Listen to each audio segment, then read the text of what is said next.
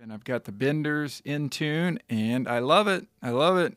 I did change out the sixth string to this .060.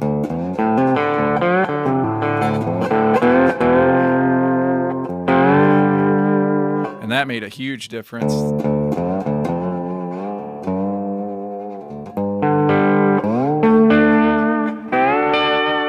Check out the benders.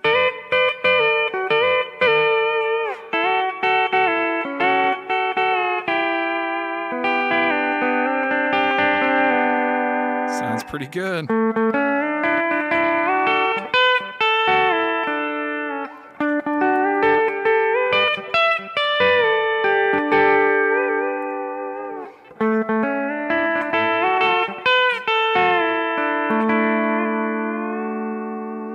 Yeah.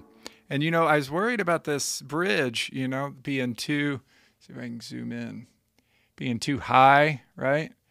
But it actually is pretty good. Because the angle that goes over,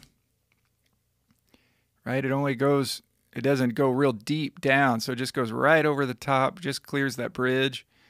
And there's about where I have my benders, right, like that, and about that high. And it did take me a little bit of time to kind of dial in, you know, the back and the middle as far as, you know, how far I wanted it to go down. My advice is tighten the middles down so that when you initially bend it down, you don't break a string. You know, don't loosen it up real high and then just slam it down. It'll go way too high and you'll probably break a string. So just take your time with that. And that is about how I've got mine set up, if you can see that there. Hey everybody, welcome to Lessons with Troy. I'm Troy Brenningmeyer. Well, in today's video, I've been meaning to install these Certano benders on my affordable Recording King lap steel with the Humbucker pickup that I got. If you've seen a previous video where I talk all about this lap steel and you know, play it for you, you can watch that one. But in this one, I got these benders from David Certano, and I tell you, I'm just gonna put them on here. It should be pretty simple. There's just two holes here, and you just got to make a couple pilot holes and then put the screws in and make sure it's straight and everything. But let me show you here how I'm going to go about this. So this Recording King has this type of a bridge, right? So if you can see, we'll see how it works with this bridge. You know, it's pretty tall and sharp right there, but we'll see. But what I'm going to do is I'm going to butt it right up against the back of this bridge here, just right like that. So that'll keep it real straight. You know, I don't have to worry about that. It makes it pretty simple. And the only thing I really need to worry about is making sure that it's going to be straight with where the strings are going to go into it. I don't want to put it. Let me see if I can get a different angle here. Not sure if you can see that, but anyways, it needs to be straight with the strings too. You know, I don't want to put it off center. You know, it needs to be centered with these two, your second string and your third string. So, yeah, that's the plan at least. So you can see right there, just going to butt it right up against the back of that bridge and just go for it. It should be fine. I saw a picture yesterday on Facebook of a guy that installed this, and he left a little bit of space, I think, but I talked with David, and he said that it'd be okay. Probably just put it right up against the back there.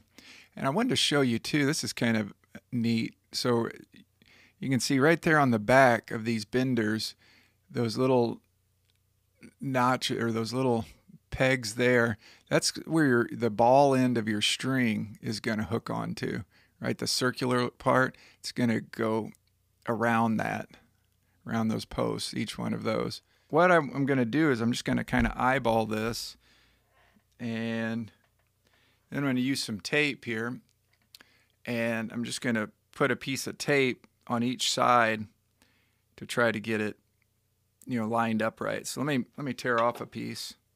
This is, at least I'm kind of making this up as I go.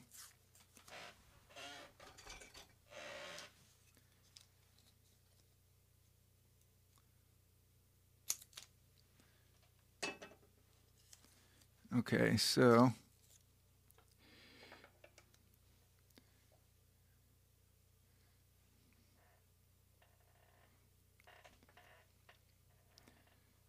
just kind of eyeballing that. I'm just trying to make sure that those grooves or those slots in the bender line up with my second and third strings, right? So once I kind of get it, let me just put a little piece of tape there to mark it.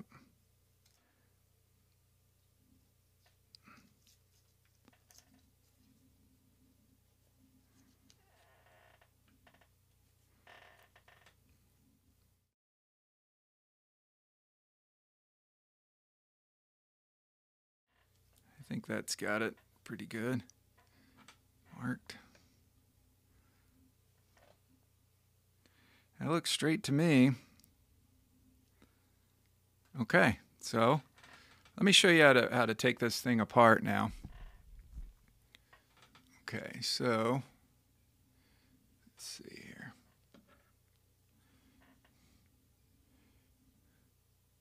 Okay, so you use what you're going to want to do is you want to use this dowel here to kind of start poking this rod through here to take everything apart. Pop that thing out right there. So that's out, and then take those out.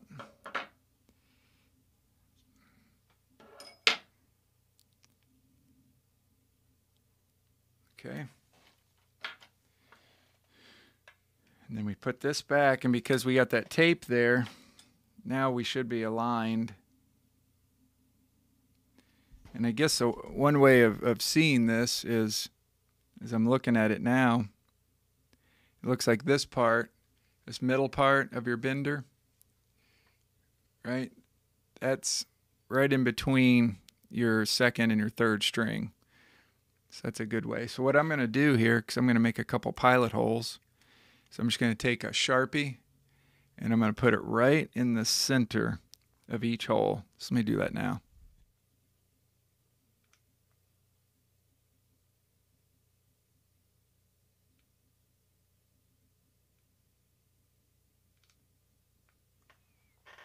So now I have a mark to put my pilot holes. Right? So then I'm just going to take this off, and I asked David about what size bit to use for the pilot holes, and he said a 2 millimeter. He's in France, so they use millimeters. So I figured that's about 5/64 of an inch of a bit. Looks like this. Now the screws you're putting in, they look like this. You just have 2 screws. Pretty simple process. I just, I'm not a carpenter or anything, so everything takes me about 10 times as long as it would a normal person. So here's the screws. So you just have 2 of these. Okay, let's make these drill holes now. Okay, so I just made my 2 pilot holes here. Let's put the bender on there, or the base on there, make sure I'm centered. Yeah, it looks pretty good. You can see it's going to go right in there and be flush with that. And just keep in mind, I'm going to have that Certano logo pointing away from me, and this part pointing on the back of my lap steel. So let's do that. Okay.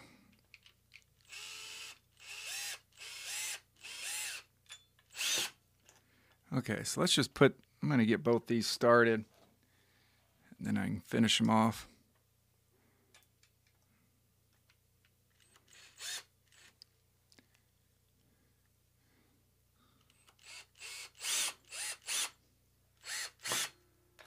Okay, let's put that bit extender back on here.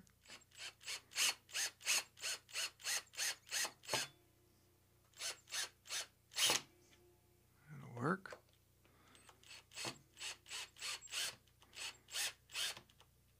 Kind of slipping a little bit. Just taking it slow so I don't strip it out.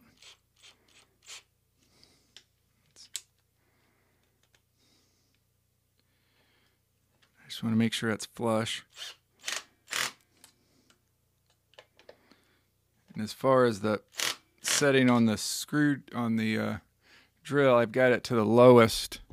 I didn't want to strip them out, right? So I got it set to the lowest setting to where it, it starts. It won't overly tighten it. Okay, that seemed to work okay. Looks like they're in there. They're flush, I guess. Let's see if it works. So obviously, I'm going to have to change out these strings. But let's put this back together, and I'll show you how to do that now. What you want to make sure and do, like I said before, is you've got two benders. What I could see people getting confused about is which one goes where. Just make sure that those end pieces, wrong camera. Make sure those end pieces face each other, right? Like that. So it would go in like that to where they face each other. Or this part here, that part there is going to go on the inside. And then you have this. Let's do this one. You have that washer, the nylon washer that goes on the outside. That there's that nylon washer, and so this dowel rod is cool because you can just put it through there, right? We're going to put it through there like that, and then that dowel can kind of guide you to make sure everything goes in right. Okay, so once say you can use that dowel like that. And then that way it's all set up, it's all centered right. So what I'm going to do now is I'm going to take that out, and then I'm going to put in the little bar thing, middle bar. And I'm just going to put that into there. And I guess I could have done the other one too, like that. So just grab that, make sure you grab the nylon washer. We're going to put that part that sticks out is going to face, inward, and make sure that part is facing the other part. I need to know what those things are called, little peg, metal peg there. So what I can do now is just use the dowel on the other end, right, like this, and get that lined up. Okay, so they're all lined up, and then I just push that metal part just goes right in. And there we go. I just installed the bender. That was super easy. Okay, so now here's the other thing is we probably want to adjust it a little bit to make it give us some room here. So you've got this Allen wrench, right? And you have all these different parts here to adjust it. So what these front ones do is that's going to adjust righty-tighty, lefty-loosey. Let's see here. So these two adjust how far these or the direction those go, right? Loosen those up. So I'll just loosen them up to the way my Duesenberg is. Okay, that's not bad. And then these are going to adjust how far back and how far forward it goes. Let's loosen those up a bit so it can go back. Right, we want it come up some, right? So I'm loosening these back ones. See how it comes up? And then the middle ones here is going to be where it stops. So I'm just going to loosen those up to about right there. I don't know. I'm just kind of testing it out. We'll figure it out as we go. Okay, now what I need to do is I need to change out these strings, the second and third string. Need to change those out so that so that I can put a new string on there and put it in the right place, because I don't think there's any way of saving the strings that's on there unless I unwind them totally and then put them back on. But then the windings will all be weird. So let's take these strings off now and put some new strings on. Okay, so before I put these strings on, I just wanted to talk about, what brand of strings I use and the gauge and all that and where I get them. First of all, I've found that these D'Addario NYXL strings are really strong, they call them high carbon steel, but they're supposedly really strong strings, right? So I put them on my Duesenberg and on the second string, and I've yet to break that second string. It's and I'm playing that thing every day, so they seem to be real strong. And what you want to do is you want to get for the second string, you get the 0.018, and that's a solid string, high carbon steel single. And then on the third string, that needs to be a wound string. So I'm using a 0.026 nickel wound string on the third string. Okay, and once again, NYXL, they cost a lot more than just a regular string, but I think in the long run, if they don't break, they should be maybe pay for themselves, right? Now I buy these in bulk, about 10 strings or so, and I get them on this website called stringsbymail.com. The guy's great. He ships them off real quick. He signs at least he has been, signs the invoice saying thank you. So it seems to be it's a pretty small business. So I like helping out those small businesses. Stringsbymail.com, NYXL. Okay, once again, 0.018, second string, 0.026, third string. So let's put these on. I guess I can take this tape off now, can't I? There we go. That tape worked pretty good, actually. You just got to make sure you're pretty exacting with it. Okay, so we want to put it through the back here. Put the string through the back. Bring it up over the bridge like that. Okay. And then we're just going to take this ball end right here, and we're going to put it right through that peg. Cool. Now, from my experience, I'm going to do this. I'm just going to put a little piece of tape on that ball end, because I bet that thing's going to want to fall out. And if you put a little piece of tape there, let's see if that'll hold it. I'll take that off in a second. And I'll go ahead and put the other one in there too. Here's some needle nose that should hold it right. It just wants to spin on me. There we go. And once again, I'm just going to put a little piece of tape there so it doesn't pop off.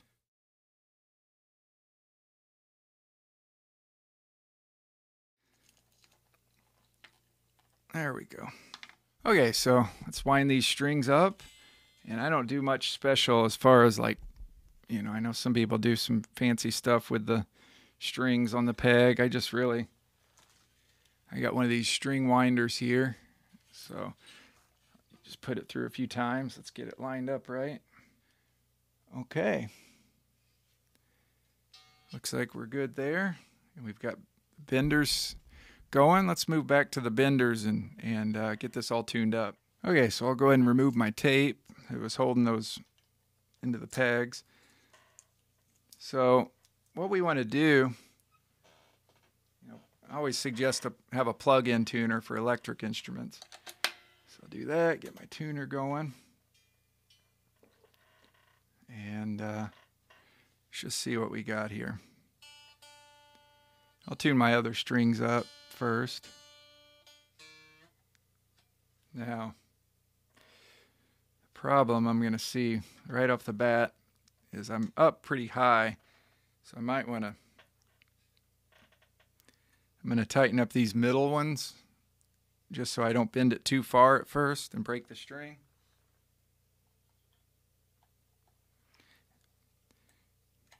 Right before I get the string real tight and then just slam on the bender and then totally break the string that I just changed out.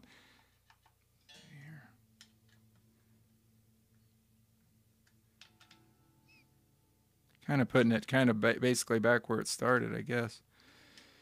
At least closer to that. So that back one, that's going to adjust the angle of your benders. So that's really bending it quite a bit. It's probably going to be way too much.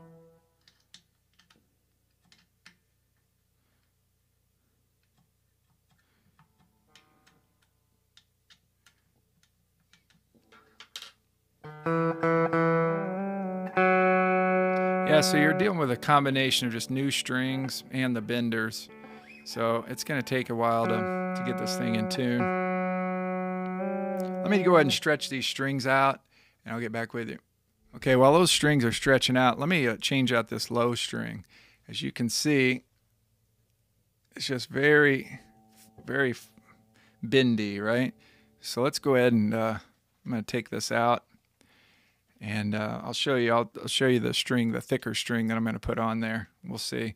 It may lose some sustain, probably. A lot of times thicker strings like that, you lose some sustain, but let's just give it a try, see what happens. Okay, so I've got basically two real thick gauge strings for that low and open D tuning. Keep in mind, I've got a 059, also called a 59, and a 060, also called a 60. I'm going to put the 60 on because in open D tuning, with a short scale lap steel like this, that's where you get the real bendy parts, right? So let's see. The thing that I've heard, I got on a lap steel lunatics, and they were saying how the 60 is about as thick as you can go. Let's make sure it can go through the tuning peg. This is like a bass string, man. We'll see how it goes. See if it can go through the tuning peg here. Oh yeah, we're good. So just bring it through the back here.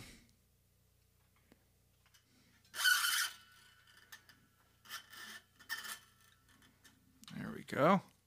Now I probably don't need to wrap this a whole lot of times around, but I'll just give myself a little bit of space here. See what we got. Use my string winder. It's much easier on this side to wind the strings. Okay, everybody, we got it all, the string changed up. My strings are all stretched out and loosened up, and I've got the benders in tune, and I love it. I love it, especially for the money. $229 or something like that for the lap steel. I did change out the sixth string to this 60.060.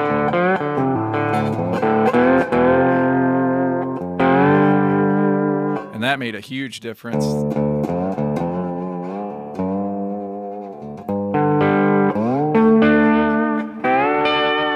Check out the benders.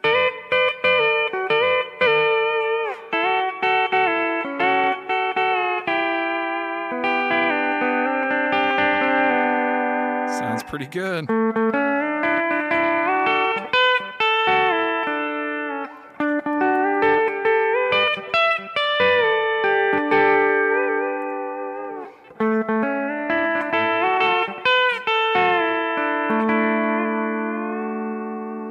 Yeah. And, you know, I was worried about this bridge, you know, being too, see if I can zoom in, being too high, right? But it actually is pretty good. Because the angle that goes over, right? It doesn't go real deep down, so it just goes right over the top, just clears that bridge. And there's about where I have my benders, right, like that, and about that high. And it did take me a little bit of time to kind of dial in, the back and the middle as far as, how far I wanted it to go down. My advice is tighten the middles down so that when you initially bend it down, you don't break a string. Don't loosen it up real high and then just slam it down. It'll go way too high and you'll probably break a string. So just take your time with that. And that is about how I've got mine set up, if you can see that there. It's cool. It really works.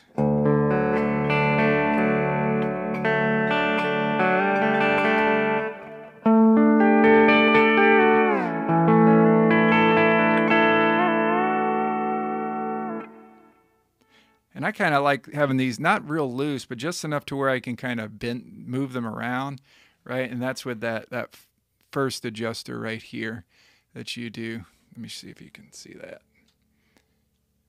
I mentioned that before, but just so you are clear, right? So as I can move that like that, it's not moving real, I don't have it real tight or real loose, so that I can kind of slightly adjust it. That seems to work nice. I don't like having it just rock solid where it's just stuck in one place. So once again, let's see what we got here.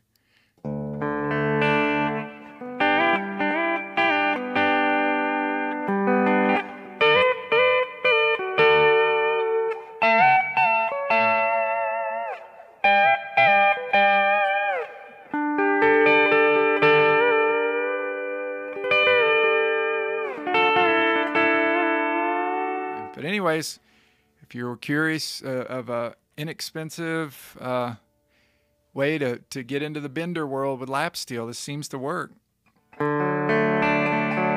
Just have some patience and take some time, small movements on the benders to get it in tune. And also highly suggest to change out the low string if you're going to stay in open D at least to